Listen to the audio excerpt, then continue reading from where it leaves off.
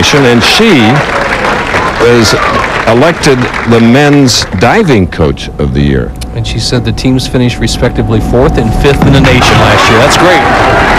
And this guy's off to a roll. Great. So, Cynthia Potter. Watched along with you, Walter Ray Williams, back at it. Well, Vespi, he has the strike machine. Let's see if he can get it going today.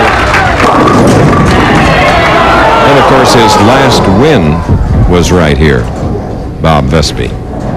Vespi, as I recall, came all the way through the field last year. Chris, winning all 4 matches, and this year's improved his status a little bit, qualifying in the number 2 position. Just as Mark with a spare, this native of Albany, New York, very popular professional in the Florida area. He's now living in Coral Springs.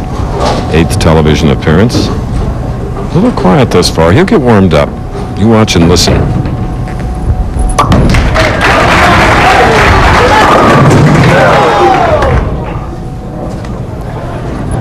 People often ask us how many times a bowling ball turns over from the foul line to impacting the pins. Vespi, I believe, gets the most. It's kind of a toss-up between he and Kelly Kaufman at 23 revolutions.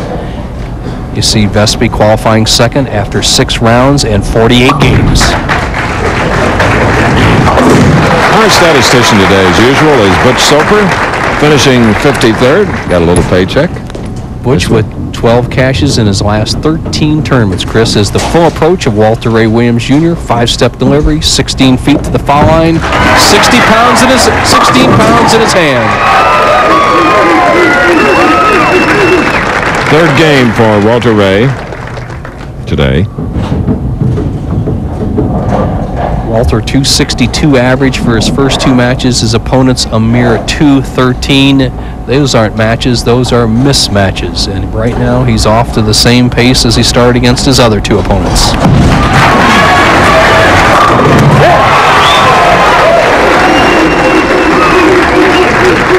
in a row. Now Bob Vespi.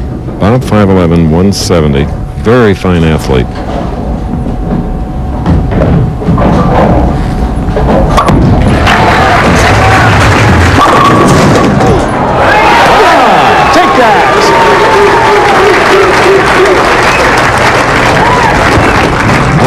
About time for a break. Almost leaves a solid 9 here. Pin comes off the left sideboard and kicks it from behind.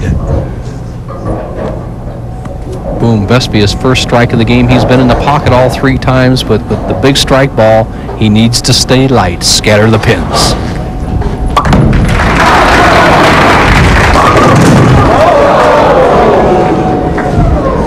I ask you, friends, he's appealing. Agree, 7-10. Well, the big hook ball is not paying dividends today. We saw Amleto Monicelli struggle with it. Bob Vespi, every ball around the pocket has nothing to show for it.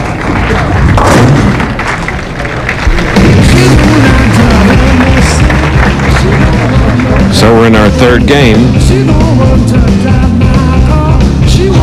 Now it's Ray Williams Jr. with a 33-pin lead on Bob Vespi in the semifinal game.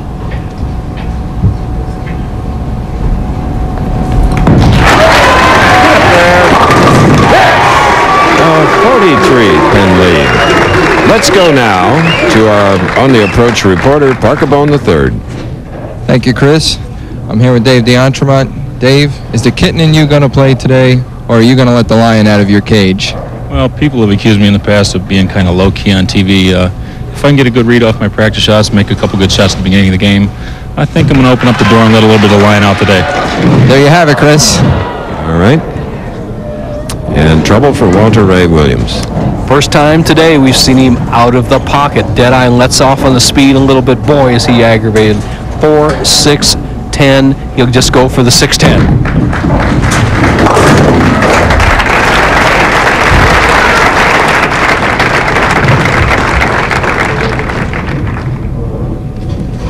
Leading by 28. After an open frame, his opponent Bob Vespi shoots in the 5th frame.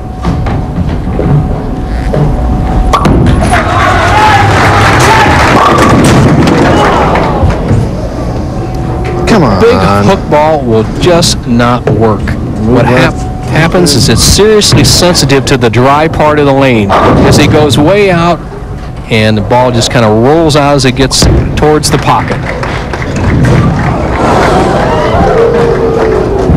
Well, right there, Bob Vespi makes a major, major error. He leaves the 10-pin and then gets up quickly, changing balls, and lets the ball slide off in the channel, missing the 10-pin. Now he has just 76 through the 5th.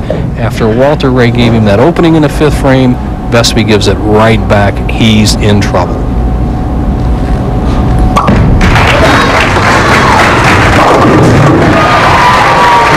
Back with his best strike of the game, the defending champion.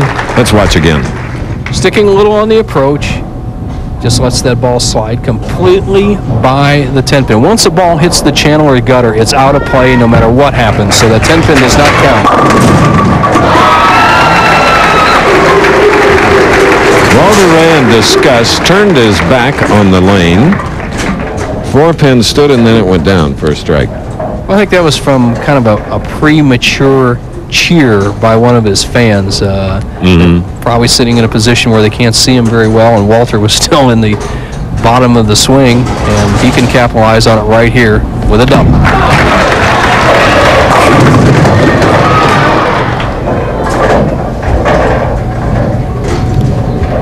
Chris, remember what he said to you in Portland when he defeated Brian Voss? You see him going high here, and then lost to Randy Peterson. He said he lost the lanes, and it looks like that's happening right now, but he has a big enough lead in the match against Vespi to afford to take a few chances and experiment.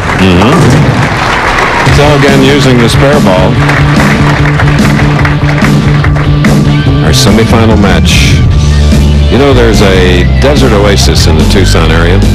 It's called Day next week. This week, we're in Tucson. Here is Bob Vespi, trailing by 39 with a strike up.